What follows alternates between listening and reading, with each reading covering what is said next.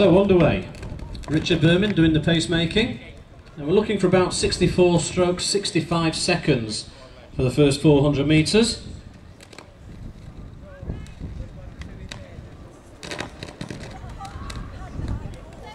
So it's Aileen McGee there on the inside in the purple.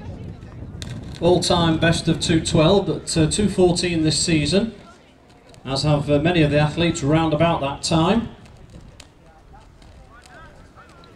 32 at 200 metres.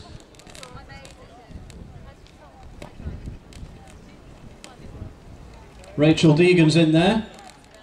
Had a couple of good runs recently.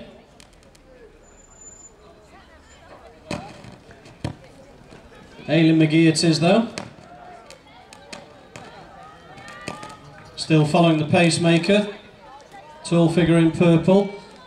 Just ahead of Beth Strange, the Cardiff athlete. So it's Scotland, then Wales. And then going into third place, the City of York athlete, Gojan.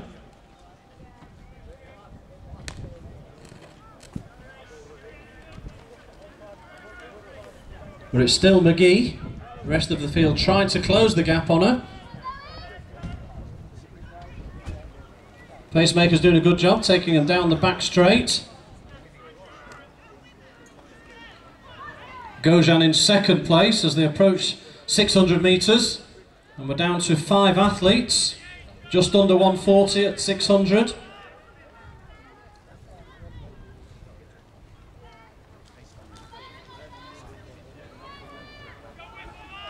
So inside the final 150, and it's Claire Burgoyne for the first time, the Shrewsbury athlete.